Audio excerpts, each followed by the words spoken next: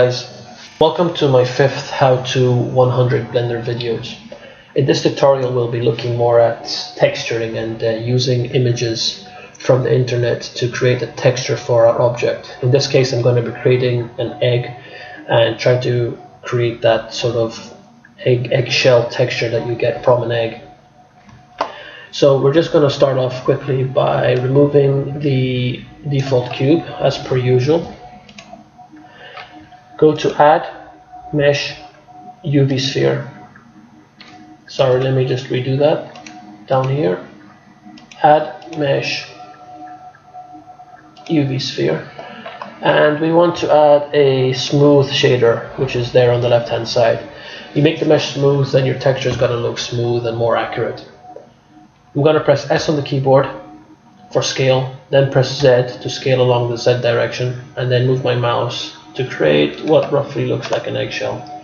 Now it's not 100% accurate because one end of the egg is more pointier than the other end, so it's up to you to mess around with it to create the shape and make it look more realistic, but I'm going to leave it at that. Now I'm going to minimize my Blender page for a second, and at the bottom here you'll see that I have what looks similar to an egg texture. It actually looks also like a wall, but I've used this and it has an okay effect. So I found this on the internet. So once you find your texture on the internet that you think will work best, download it, and what I've done is I just saved it on my desktop. If you have an editing software tool, I use GIMP. So if I open up the texture that I just downloaded, and just bear with me while it loads up.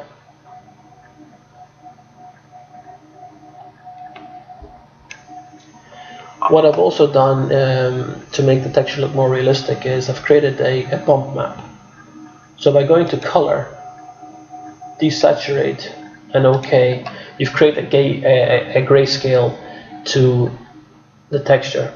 And I've then gone ahead and gone to Filters, Map, and Bump Map to give it, if I press OK, you'll see that it gives it more of a bumpy effect. You can see more details to the texturing, the bumps, the roughness of the image, and then you save that on your desktop as well. So in the end, after you do that, you'll have both the,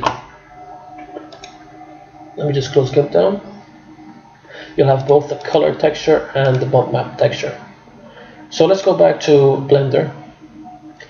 And let's go first to materials. I mean, you want to actually put the textures into the texture tab, but if we go to the materials tab first and press U, then go to the texture tab, we can press New here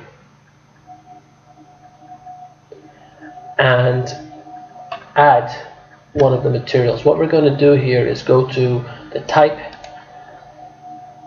image or movie, down here where it says image, press open. My image is on the desktop, and the first one I'm going to load up is the colored one and put it there.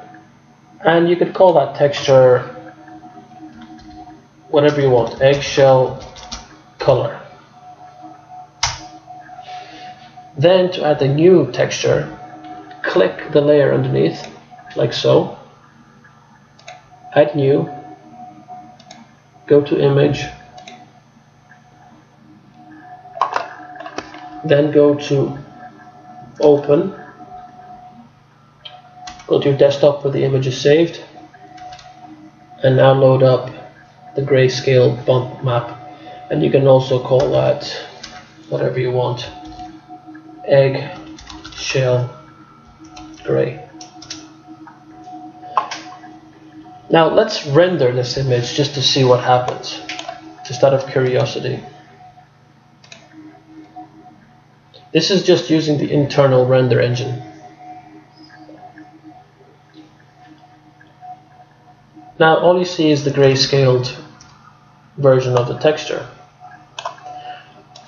What you want to do here is, if you imagine yourself, if you look at my cursor right now, where I've just selected that blue line, imagine your eyes being under there looking up towards the textures. Now you've got one layer of the gray shell, another layer of the color shell. At the moment you're only seeing the gray shell because you're directly under it. But you also want the colored shell to shine through. Now the reason it's not shining through is because if you go to the eggshell gray texture, which is the bump map, scroll down, you'll see here that color is checked. That means the color of your texture is showing through. So because the color is showing through, it's actually preventing the color of the top layer to shine through the gray layer, if that makes sense. If I select the color texture and go underneath and go down here, I can also see that color is selected.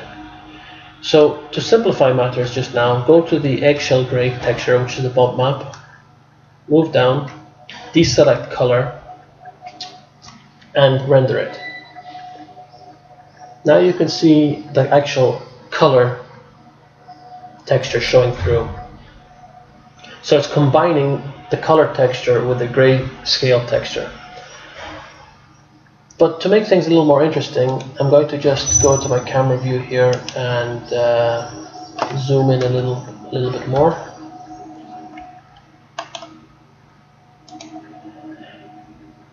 And now I'm going to go and select my egg and go back to the texture settings. To make things a little more interesting is, as we said before, the color texture is shining through the gray texture. So it's shining through it. But if we go down and we select the gray texture, what we can do now is go down again here and go to normals. And normals is basically creating that bump effect. You know, you remember the rough texture? You've got different layers. You've got the top layer, and then you've got the roughy texture of the image. And the normals is what creates the bump effect. So if I just render it now, you will see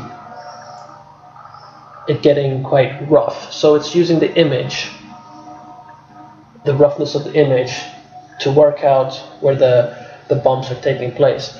And the reason that's really rough is because we have normal set to 1. What we want to do is just maybe bring it down a little bit, render it again, and then you can see that the texture is getting a little bumpy, just like an egg. And that's basically the effect you want to get. So if I can just recap that.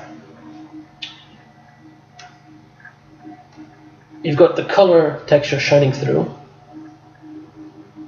the grayscale texture, because we can see that the eggshell color one has got the color setting checked. And the reason it's shining through is because the grayscale texture doesn't have the color checked, but it has the normals checked, which is the bump effect. So it's combining both textures together. And you can see a bit here at where my cursor is, it looks a bit warped, and the reason that is because we can actually come down to mapping, set sphere instead of flat, and do the exact same for the other texture, the colored one. Set it to sphere instead of flat, render it one more time, and there you go. You've got what looks like an egg texture. And once you start messing around with the lighting and the shading and samples and put a base, flooring to it, the render will look a lot better. So I hope this tutorial on texturing and layer stacking will come in handy, and I look forward to doing the next video. Thanks very much for your time, guys, and see you soon. Bye bye.